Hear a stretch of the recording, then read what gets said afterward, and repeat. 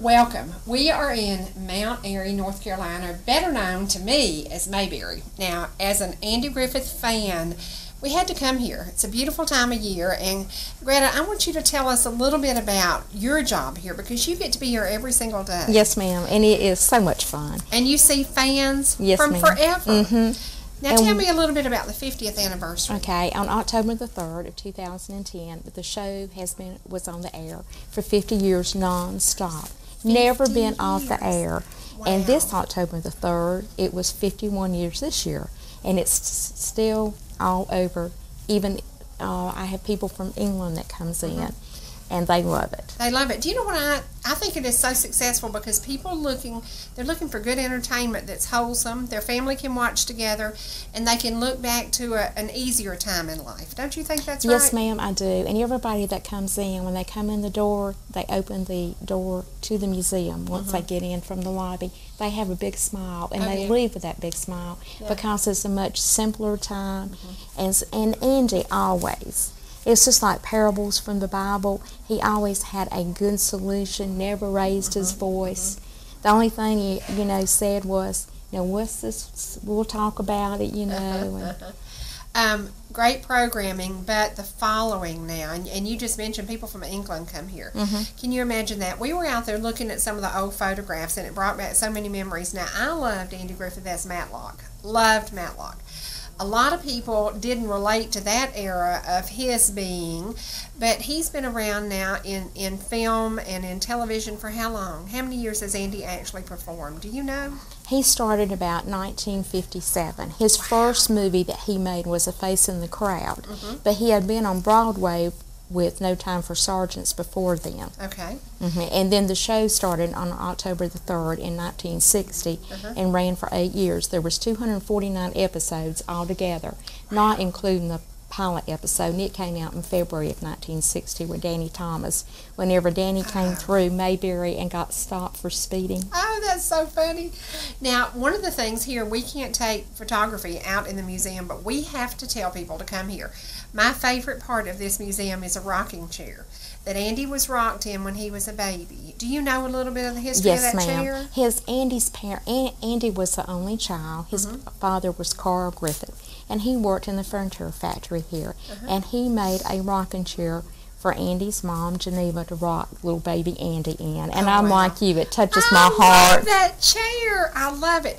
Now, there's a lot of photography, a lot of memorabilia. The suit that he wore is Matlock. The sheriff's setup, and it seems smaller, in scale. It seems a little bit smaller. Did you see his shirt that he wore when he was sheriff? Yes. That is one of his original shirts. Wow. And he donated that to Mr. Emmett Forrest, who owns all the collection. Emmett and Andy grew up together half a mile down the street here, and they have been friends since they were just small boys. Oh, wow. And Mr. Forrest started about 30 years ago collecting everything in here, and this is his private collection. Now, why is it important for him to share this with the public? Because I think a lot of people can relate to Andy. He came from a small rural town at that time, and he went to Hollywood and did all the things that most people dream of doing. Right. You know the thing that blows my mind? We went into Wally's filling station, and we went into the jail, per se, the jail.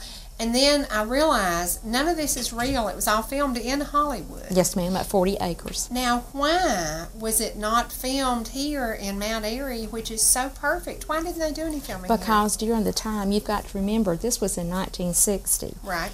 Yes, and all of the shows of that era were filmed in Hollywood. Because there was no local television, Right, and today Georgia is a huge part of the film industry. And you may go into many, many small towns in Georgia and see that the streets are closed down because they're coming back to our communities and back to our neighborhoods. Now, do you see people doing a film in Mount Airy? Because it is a beautiful town. Well, it would be a wonderful thing for tourists, I can say that, but it is a beautiful town. It is. Now, tell me a little bit about you. How long have you been here? I've been here about 2 years. Okay. Yes. And did you come here just to apply for a job, or did you come because you had a love for this stuff? Well, let me tell you, I was working at a bank, and there was an ad in the local newspaper, and they wanted volunteers. And so I called, and the people I worked with said, "Oh, Greta, they're not going to let you volunteer there because I don't live here in Mount Airy. I live in a smaller town than Mount Airy called Elkin, North Carolina." Okay. And so I came over and talked to them, and I started volunteering, and then the bank I was working for was bought out by a larger bank, and we all lost our jobs. Oh, wow. And this worked into a full-time job. Isn't that something? But I just had a great love. I grew up watching Andy every afternoon when I was small. Now we're going to interview Thelma Lou, and I saw a picture of her out there. Absolutely gorgeous. She is gorgeous. She is. Now she still loves to do interviews, and she loves to meet and greet, and she continues to do that. At what age? She's 85. Are you kidding me? I hope I can find the door at 85. Me too. She turned 85 in August, and we had her a little surprise birthday party. She comes in the third Friday of every Friday, and she is she's just so sweet. The way you think Thelma Lou would be, you know, it's really, you know, you just think that she would just be warm and bubbly, and she is that way. Do you think when she tried out for this part, she really would rather have been Andy's girlfriend? I want to ask her that because I really don't know. I wonder about that. But you know, Miss Lynn had quite a movie career. I don't know if you know that before. Some of that. Yeah. She acted with Betty Davis, Loretta Young, Robert Montgomery. I mean, Fred McMurray. And she was in June Bride, and just so Cheaper by the Dozen. She was very famous before she started on the show. I saw that. It is incredible to me.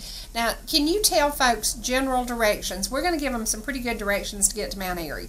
But tell us a little bit about the museum, and also there's an Andy Griffith Playhouse next door. Can we talk a little bit about that? When are there plays there? We have, it's local theater local is theater. what it is, and we have performances there. By a couple of weeks ago, we had a stand-up comedian was over there. This weekend, tomorrow afternoon, we're having a local chorus that's going to sing over there, and they do a beautiful job. We have all kinds of activities that goes on in the Playhouse. Awesome. Sometimes we even have bands over there. Now, what are the hours of the museum? We are open every day from Monday through Saturday from 9 to 5, and on Sunday afternoons from about 1:15 to 5. Okay, all right. Well, we want to encourage you. Get to know, if you watch Andy Griffith and you love it, we know a lot of our viewers do. We talk to you about it, and everybody says, why don't you have more good, wholesome television? Andy Griffith was good, wholesome television, and this is a great way to step back into the 60s. You can come and have an RC, come and have a moon pie, take a ride in the squad car. It is a great visit, and we tell you, take a daycation. Now, this one might be a 2-daycation for you because it took us about 6 hours to get up here, but it is a beautiful, beautiful drive, and we want to encourage you to come and visit Mount Airy, North Carolina.